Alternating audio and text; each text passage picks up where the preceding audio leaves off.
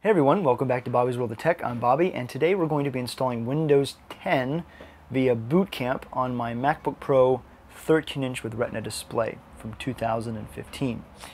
Now, installing Windows on a Mac is not a new thing.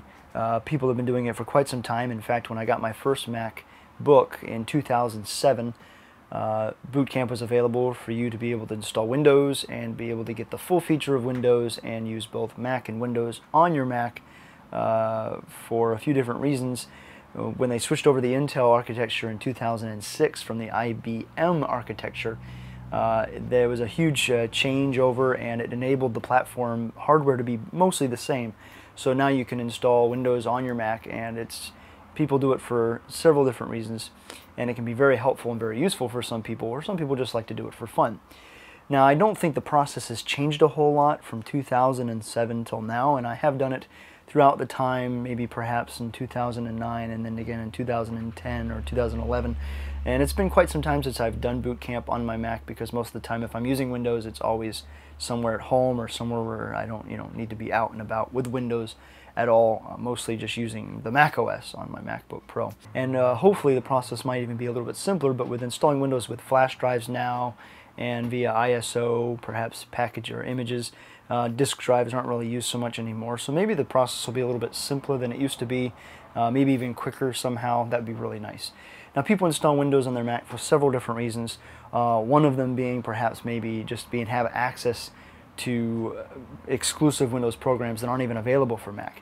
And there are some of those, and some for businesses that might perhaps need that. One example of that would be at the church or school where I work. We had copies and licenses of FileMaker Pro, and so we could have purchased other licenses for the macOS version, but instead we just decided to use the Windows version, and I installed Windows via Parallels, which is a whole different situation. You can run Windows and Mac at the same time.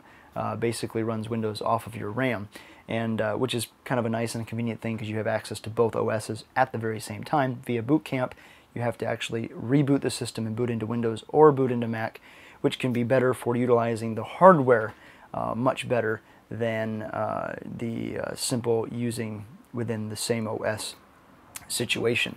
So in our school, we decided we would just go ahead and stick with the Windows version, and I just simply via Parallels used Windows on my Mac, and we didn't have to purchase a new program, and it was much cheaper to buy Parallels and use that for many other applications at the same time. So people will use it for several different reasons, and I think one of the most popular things people will use it for is to be able to install Windows to play games that are only available on Windows instead of Mac. So I see a lot of that on other videos and other things people do for that reason. So in fact, the reason why I'm going to be installing Windows on my Mac is because I'm going on vacation soon, and I wanted to be able to take some games with me in a portable package so I could go and have some fun. Now, the MacBook Pro is not a gaming machine by any stretch of the imagination or by any means.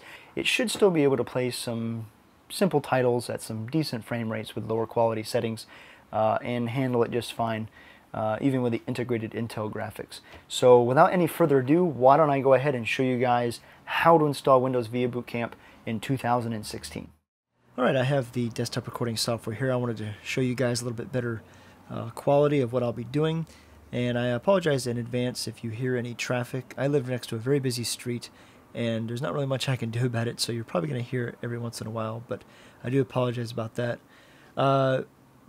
First, what we could do is go directly to learn a little bit more about Boot Camp. If you have any further questions or something that I'm not able to cover in this video that you have questions about, and if I'm not able to answer them, you could go and you can simply just Google Boot Camp, and it should be one of the first ones that pops up here. So we can go ahead and click on Boot Camp Apple Support, and this brings you to a page that will explain a little bit more about Boot Camp and some things about how to do it. We're basically going to use these. So how to install using Boot Camp, and it gives you very simple instructions about this and tells you some things you need to do in preparation for installing it. So first of all, you need an Intel based Mac, of course, which anything from 2006 and on is pretty much Intel based. Microsoft Windows installation, you will need a legal copy of Windows, so you can install that. And typically Apple keyboard, mouse, and trackpad, but we're using a MacBook Pro, so that's pretty easy. At least 55 gigabytes of free disk space on your startup drive. I used 60, and then of course you pretty much just follow these steps and you should do well. We're of course going to be installing Windows 10 on my Mac, so instead of installing Windows 7 or 8, which you can also do, Windows 10, basically we're going to get a tool to be able to install from a USB flash drive. So we want to install a fresh install of Windows 10. And what we want to do is get Windows to install itself or the ISO onto a flash drive. And when we click on that link there in the Boot Camp website, it takes us to how to get to Windows 10. And of course, we have some preparatory things for Windows 10 itself on what to do before installing. Of course, we want to download the tool used to create the media creation. And then it gives us instructions on how to use the media creation tool once it's been downloaded and installed. Once the media creation tool is downloaded, you can close out the website. No longer need that. And we will go ahead into the downloads folder and open up the media creation tool. And you'll see this window when it starts getting everything ready. You'll follow a few of these screens and their prompts, license terms and agreements, of course. And then it's going to come and ask you a question, what do you want to do? And of course we want to create an installation media. And all these things are pretty standard. When it says Edition Windows 10, that pretty much stands for Windows 10 Home or Windows 10 Pro. The others are not really normally used for most consumers. And of course, we want the 64-bit version specifically, because that's the version that needs to be installed on the Mac. And we want to create a USB flash drive, but there's a slight change from when I was doing this on the computer before. We actually want to create an ISO image of Windows 10 instead of doing the USB install. The Mac Boot Camp software wants to look for an ISO image and not so much for the way that Windows makes the USB flash drive installation. So the only change to this I would recommend is do the ISO installation image. Once the ISO is created, you can create it to a file on your desktop or another file on the computer, and then you can just simply take that file, that ISO, and just move it over to the flash drive, blank flash drive with at least 8 GB in size, and you should be perfectly fine. And it's much easier in terms of the Mac will just simply find the ISO file, and we'll cover that in just a minute. But once it starts creating the media, you're going to go ahead and let it do its download of Windows 10, and then of course creating the media itself. This process will take several minutes, so we won't watch the whole process. And once the creation process is finished, you'll get this window that says your USB flash drive is ready, or in your case, your ISO file is ready. And of course, once that ISO file is created, just copy that over to a blank USB flash drive. Once we have the USB flash drive with the ISO file on it, we're going to go ahead on over to the MacBook Pro and plug in our flash drive. Once you give it a moment to recognize the drive, we're just simply going to type in, easy enough, into the Spotlight search Boot Camp. And the first thing that should pop up should be the Boot Camp Assistant software. And the first window you'll see pop up for the Boot Camp Assistant is just instructions on what Boot Camp Assistant is actually for, and we already know that, of course, so we're going to hit continue. And then the next thing we're going to do is select the ISO image for letting the computer know where that's at to install it. So we're going to, of course, use the flash drive, locate that, and hit continue. And then we're going to choose the size of the partition we want for Windows. And you can choose, of course, I think as small as maybe 40 gigabytes. But of course you have to have the space available on the Mac OS as well, so you can choose that. I'm going to do 60 gigabytes. That should be big enough for all the main files and programs that I have, and then anything extra I can install on the SSD. Then you just enter your password for the computer, and it's going to start downloading some files and things necessary for Boot Camp, drivers and things, and we just need to wait for that to finish.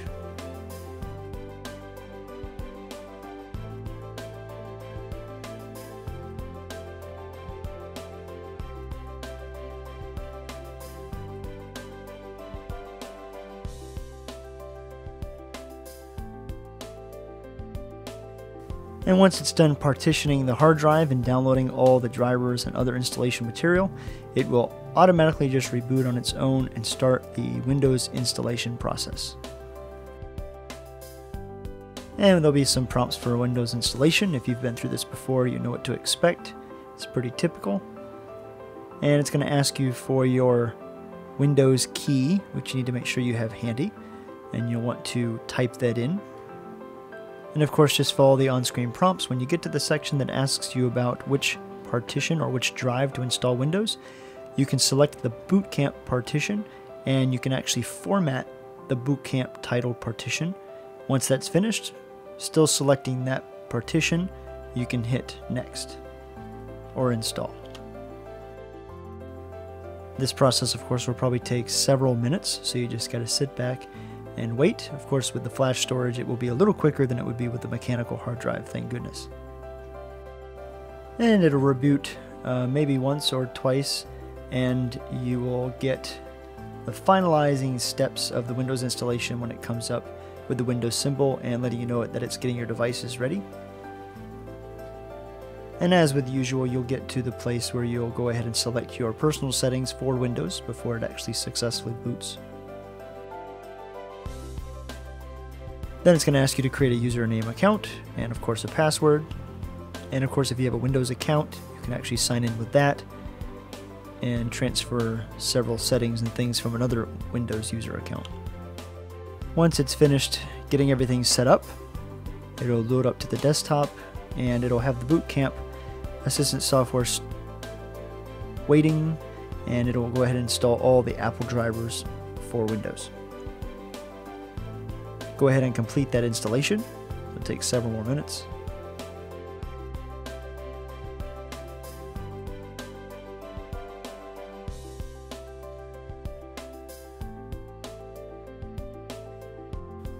And when it is finished, it'll want to probably reboot the system once again. And now Windows has been successfully installed. So, a complete success. I think that everything worked out very well. I'm actually quite impressed. I think everything runs really, really smoothly. You know, I see a lot of these comments about people that are like, Windows doesn't run any better on a Mac. In fact, it runs the worst that's ever run. What? So despite all those comments, I think that it runs actually quite well. In fact, I feel it's almost a little polished. When running Windows on a Mac, especially on the MacBook Pro 13-inch Retina display, I think that it has a sort of finesse feeling, or really, really fine-tuned, if you would. But overall, I think that everything was a success. There are a couple things I wanted to note, though, that I was not really as much aware of before I started this project, and I think they'd be helpful. One is if you plan on ever upgrading your hard drive, or in fact ever plan on getting a new MacBook Pro in the near future. I know some are bound to be released here pretty soon, coming up on the June event for Apple. You will not be able to copy over the partitions using the standard Apple method of when you get a new hard drive. If you're using Time Machine or something like that, you will have to repartition and reinstall Windows with the same process that you just saw us do today. So just keep that in mind. There may be some programs out there that allow you to copy the hard drive, including the partitions, and maybe increase the space for those partitions at the same time. I have not used any of those on the Apple platform. I've used some of those on the PC platform, but at the same time, I'm not sure if there's one that would be capable of doing that. So if you're planning on getting a new hard drive or a new computer at all, you may want to go ahead, back up a Time Machine, restore, and then you're going to go ahead and repartition. And chances are, if you're getting another hard drive, you're getting one that has more space anyways, so whether it's a bigger flash drive or bigger hard drive, so you're going to want to probably readjust the Windows partition perhaps at the same time. So that's something I would do, and I imagine people would do as well if they have more space. If you have more space, use it. The other two things I wanted to mention real quick before we end this video is that something I wasn't quite aware of as much, but definitely makes a lot of sense. I don't play, again, a lot of games. I'm not really a gamer per se, but the games I do like to play, there are some that I found, and some cheaper games, some cheaper titles that are not very popular. And by far, I've noticed that using the Intel integrated graphics, I think this one uses the Iris 6100 graphics chip, it's not quite as popular, so therefore the support for that's not going to be quite as good on cheaper titles that don't have quite as much the staff to be able to incorporate really good support. Although the game runs really great on major graphic companies like AMD or NVIDIA, it doesn't do a real fantastic job perhaps on the integrated chips. So just a small note about that. If you end up playing a lot of cheaper titles, some things that are free-to-play games might be actually a little bit better, but some cheaper games that maybe are made by a smaller group of people, things like that, there may not be as good of support for those integrated chips. So something I noticed, one of the games I like to play is called Orion Prelude, which is a fantastic 99-cent game off of Steam. It's pretty much a mixture of Halo and Jurassic Park. Probably the best way I can describe it. And it's just a lot of fun. It's a co-op game. I think you can play up to 5 or 6 players together, and you can go in and defend a base and just shoot a bunch of dinosaurs. It's a lot of fun. And there's a couple other type of gameplays that you can do. But and it's really easy to start a game. You can either play on the servers online or start your own game, and Steam makes it so easy to be able to just start your own game and people to join in. But so when that title specifically, with everything turned down as far as it could go, I was only getting about 20 to maybe a peak of 30 frames per second at times, but not at a great success. So that's something I noticed, and that with more AAA titles, although they're not going to run at the best settings, with lower settings, the compatibility and the capability of the integrated chip was capable of running at more like a 30 frames per second, which is what I was kind of aiming for a target in this kind of a class. As long as it kind of ran at the 30 frames per second mark, that's kind of what I was hoping to achieve, regardless of the quality settings or the resolution settings, to be able to get a at least fun experience in gameplay. The other thing that I noticed that you may want to take note of, and I wasn't really aware of this per se, is the thermal throttling. Now, I knew that there had been some MacBook Pros in the past that had some issues with thermal throttling, and that's something you should definitely note. But this is the MacBook Pro 13-inch with Retina higher-end model from 2015, and I know they're coming out with a new model pretty soon.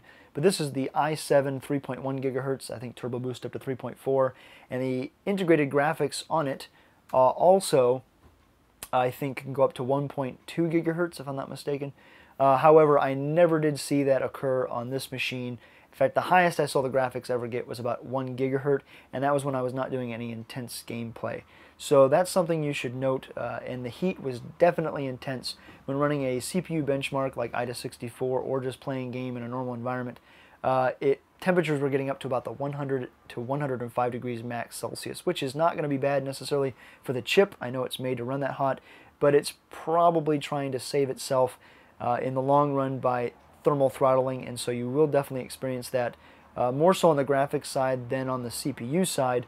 But I was definitely hitting marks of about 800 megahertz, 850 instead of the 1 to 1.2 gigahertz range. So I thought, what in the world could I do to perhaps maybe solve this and help this out just a little bit really quickly? And so I did some research, and I went online and I purchased this guy. Maybe perhaps if you guys want me to do a review on this, can't see the camera, review on this sometime in the near future, I'll do that. And this is a great Cooler Master X3 cooling pad. It's not one of the most like high-end ones out there, but it's definitely been around for just a few years, and it does a great job from what I saw. It actually did lower the temperatures enough to be able to get a small increase and a little less thermal throttling. So it did actually, was quite a success. How much, you might ask?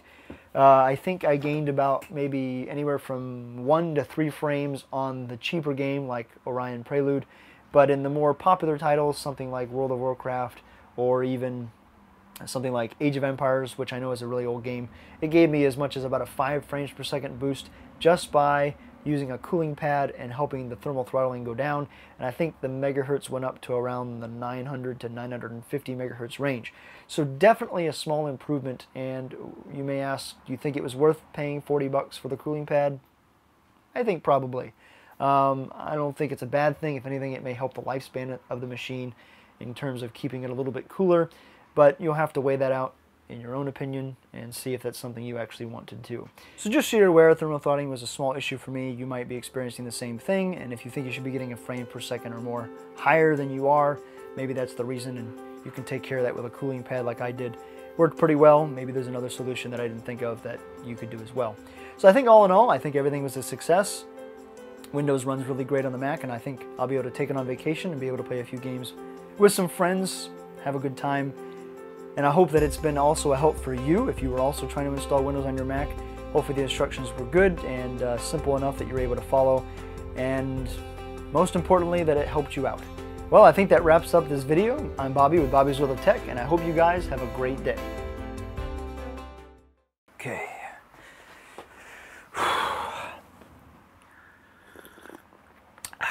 Man, That is a good cup of coffee.